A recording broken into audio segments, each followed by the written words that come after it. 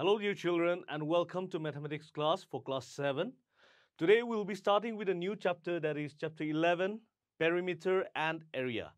Now, in a previous class, we have already learned about what perimeter is, what area is. Now, today we'll do a quick recap before we move on to uh, the main concepts. So, today in this lesson, we are going to learn about the various formulae used for perimeter and area of different closed figures. Okay, so perimeter. First, perimeter is simply the addition of all the sides, or we can say the total length of all the sides. Let's say we have this rectangle here. Let's say that the rectangle has length 2, breadth 1.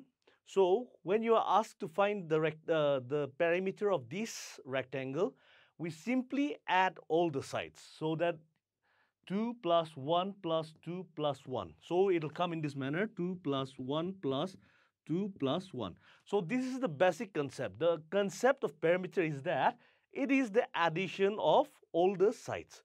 But in this chapter, we're going to learn about different formulae for different figures. Okay, so this is the perimeter, and for area, it simply means the total space occupied. The total space occupied, or the boundary, the space enclosed by the boundaries. Okay, here the boundaries are your sides. So 2, 1, 2, and 1. These are your boundaries. All right. So we have already learned that perimeter simply means total length of the closed figure, or we can also say the boundary. Right? Perimeter means the total length of the closed figure or boundary. So we have already seen this as an example. So if it is a square, 2, 2, 2, 2, if you add all the sides, you will get the perimeter. All right? So perimeter simply means the total length. Okay? And excuse me. The next one is area. So we have already learned about area also. Area simply means the space occupied by the figure, by the closed figure. So here the area will be this, the inside part, the inside of the square. So this is the part that is enclosed by this closed figure. Okay, so this part is your area, the inside. The addition of all the sides gives you your perimeter. So children, this is all about your perimeter and your area. So let's go into detail with the different closed figures. So we have learned about the perimeter and the area. Let's continue with the units. So in perimeter, when you talk about units, they're like a different centimeter, meter, kilometer. So for perimeter, you simply have meter or centimeter or kilometer or millimeter. Okay. For area, you have meter square, centimeter square, kilometer square, millimeter square. So depending on what unit you are using, for area, it will be square. For for perimeter, it will be simply m, or meter, centimeter, kilometer, millimeter. For area, meter square, centimeter square, kilometer square, millimeter square. Okay, children? So this is all about your units, the units that we will be using.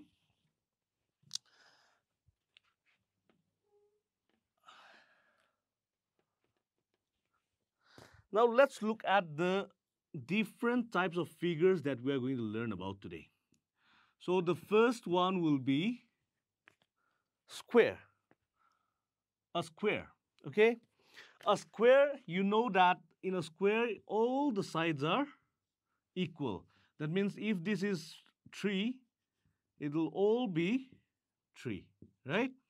So the formula, the first formula for perimeter of square is, now addition of all the sides, okay? We can also write like this, side plus side plus side plus side. So if you look at this example, we can write it will come as 3 plus 3 plus 3 plus 3, addition of all the sides. But for formula, we will be using a different representation. So for perimeter of square, we are going to represent in this manner. There are 4 sides, okay? So 4 into side, all right? So for square, we're going to write 4 into side. So this is your formula for perimeter of square, okay? So let me write it again. Perimeter of square is equal to 4 into side, okay? So if you take an example of this, you're going to write 4 into, for one side the length is 3. So 4 into 3 is 12, all right? And if it is centimeter, if it is in meter, it will be meter. If it is in millimeter, it will be millimeter, okay? So this is the first part, the perimeter. The next is area of square. Now we have already discussed area means the space occupied by the figure, right? This space, okay? So this we are going to write like this, side into side. So area of square, for any square of any length, we are going to use side into side. So if you take an example for this, we have all the sides as 3, so side 3 into another side is 3. So you are getting 3 into 3 is 9. Now here in the first example, we use centimeter, so let's use centimeter again. So here we are going to write the unit as centimeter square, okay? So this is the difference for perimeter and area in unit. In perimeter, we have already discussed only cm, centimeter. In area, centimeter square. Okay, children?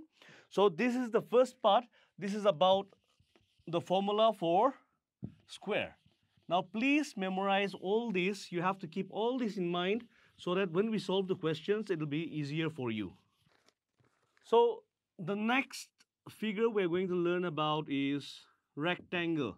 We have all heard of rectangle. We have been discussing about all these different shapes in previous classes also. So rectangle, let's draw an example of a rectangle.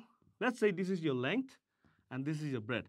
So in rectangle, what happens is opposite sides are equal. So if this is length L, the opposite side will also be L.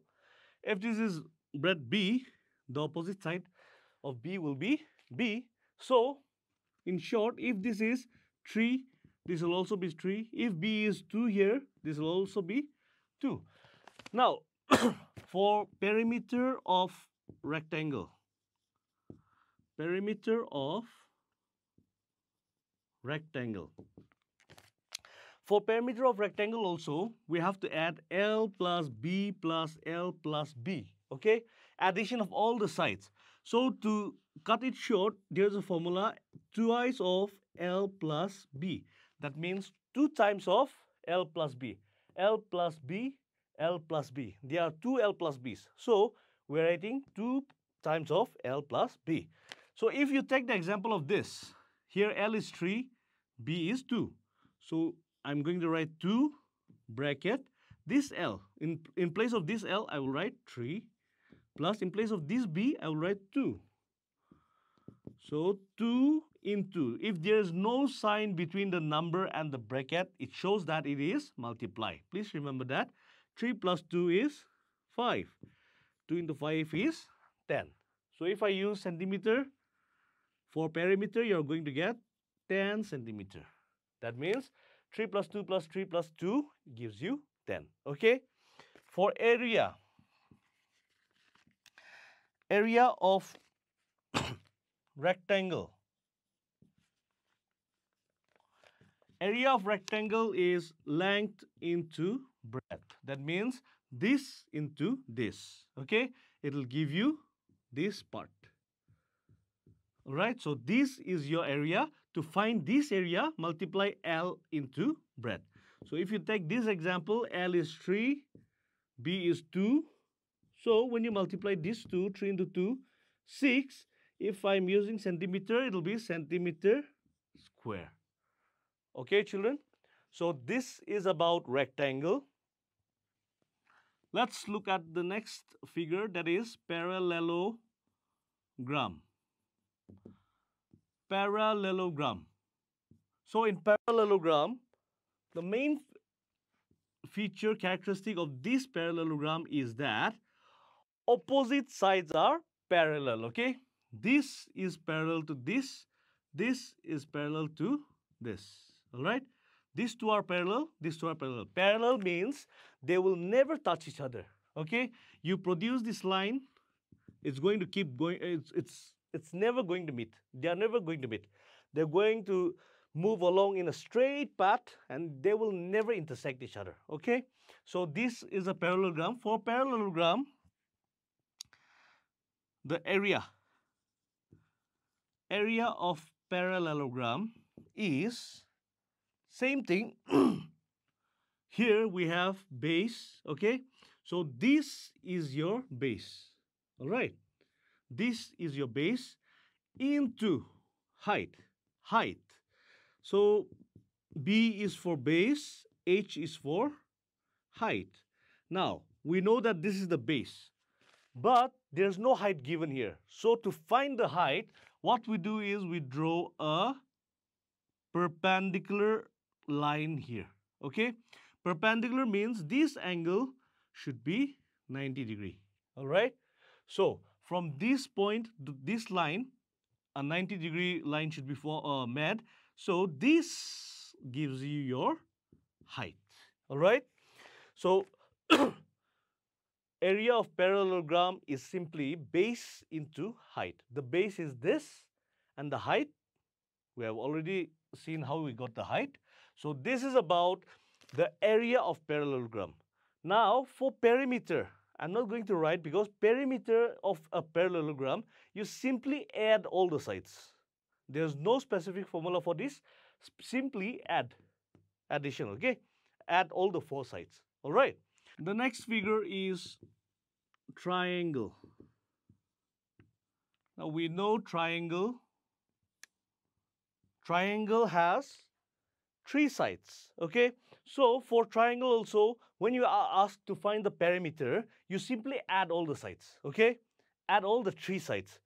All right, now to find the area of triangle, we write half into, B is for base into height. Similarly, just as we did for parallelogram, make a 90 degree angle over here. It'll be a perpendicular to the base. So when we say perpendicular to base, that means this line is at 90 degree to the base. Okay, so this will give you your height. All right, children, so this is about the area of triangle, half into base into height. Okay, children, so you have to memorize all these things so that when you solve problems, it will be very easy for you. Okay, once you understand once you know the various formulae here that we are discussing, if you memorize them, if you know them by heart, it will be very easy for you to solve all the questions. The next is circle. We all know circle, right? So in circle, there is a center point. We keep our compass here and we draw, right? The place where you keep your compass is your center. Okay, this is your center. And if I draw from the center to any point on a circle, this is called your radius or R. All right. Now this is your radius, and if you draw a line connecting one point on the circle to the other side of the circle, and your line passes through the center, all right? If your line passes through your center, then this line is called your diameter, okay? Diameter. In short, we can also write it as D. And in short, we can also say diameter, this diameter is 2 times of radius. Or we can also say radius is half of diameter. That means see, from radius, if I join, continue the line, it forms the diameter, right? So same as diameter, but half of diameter, all right? So this is about circle, the different names. Now, for circle, there's no perimeter. Instead, instead of perimeter, we call it as circumference, okay? In place of perimeter, we call it as circumference of a circle, all right? So circumference of a circle is 2 pi r. I'm sure this is a new character for you. It's called pi, all right? It's called pi. Now this pi is always equal to 22 by 7, all right? Or 3.14, okay? So wherever this pi comes, whenever you use pi, you will always write 22 by 7 in place of pi, okay? Or 3.14. But it depends on what you're going to, how you're going to solve it. So mostly we are going to use this. Pi is equal to 22 by 7. And area. Area is equal to pi r square. That means area of circle is equal to pi r square. R square means r is multiplied 2 times, okay?